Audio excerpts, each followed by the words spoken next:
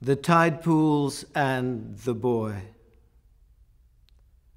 The morning grows too far delivered to the day, as the pools of rock and wood run dry. First, the tide surprises as it slowly rises, then the waters of a boy's fears disappear. What is left seems pearled and lit, the gleaming stones, and the boy alone, sea urchins and sea ferns, and the boy alone, the boy I was, hermit crabs alive in the water grass, the water worms, and the boy alone, the boy I was. My favorite place, a beach named Moonstone, for the milky moons awash in the tides, below the rising dunes, like the moon's spies, like the fallen eyes of the moon. And even in my pockets, walking slowly home, I knew they could see a future only seen for me, seen only for me. One shore. Tonight, the sands melt with oily coils of kelp tossed across the sands, and the dreams of dunes a young man walks the crescent of the bay by boats aligned like sentinels.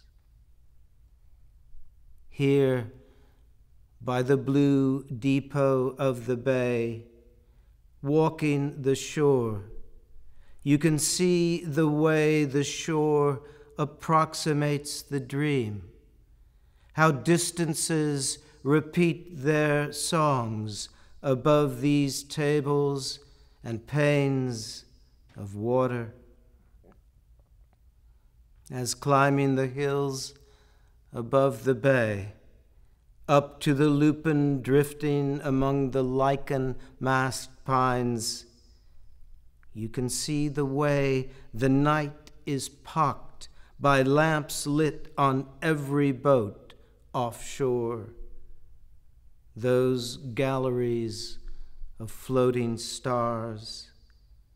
And in that dream we share, there is one shore where we look out upon nothing and the sea our whole lives, until turning from those waves, we find one shore,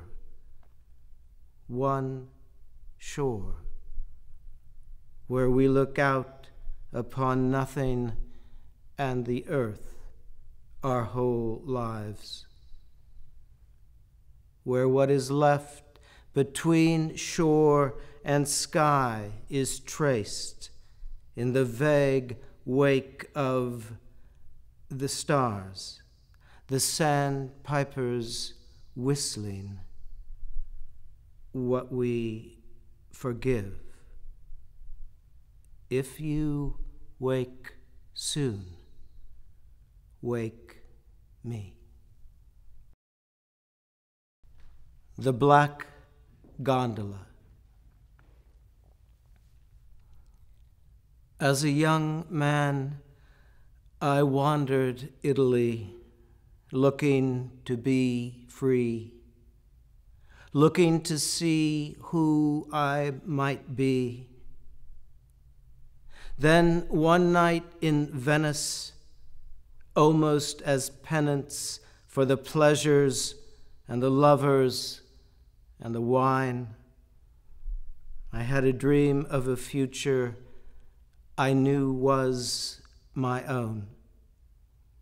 A broken moon above the Venetian lagoon, and the night could not hide what I saw slowly glide across the sky into a mandala of moonlight.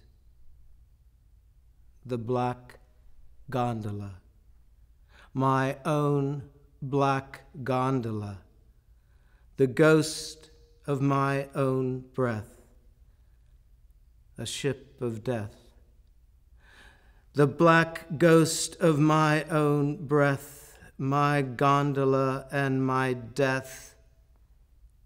In the dream, I walked alone along the fondamenta, the taste and weight of stone, the soul's dementia. And the clock tower struck the bells of hell, and I stepped into the silence of the Black Gondola. Its violet opulence black as the silence of the dream that carried me away into my future, so far from home, where a man who fears death wishes never to roam, where no alibis survive and no love can last, where even the sea sings one octave in the past. Redemption. Until the sea is dead. What the night prepares, day gives. This cool green weave to the light, shading the darker emeralds of the limbs as they descend the narrow trunks of pine. Here, the shore cuts like a thin sickle at the fields of black waves. On a rise above these dunes, I watch the wild oats leaning with the wind as I try to imagine what I might sing to you. Now the dunes grow dark in this harsh a light. The sand burns with the same erratic white within a negative, held up against the sun.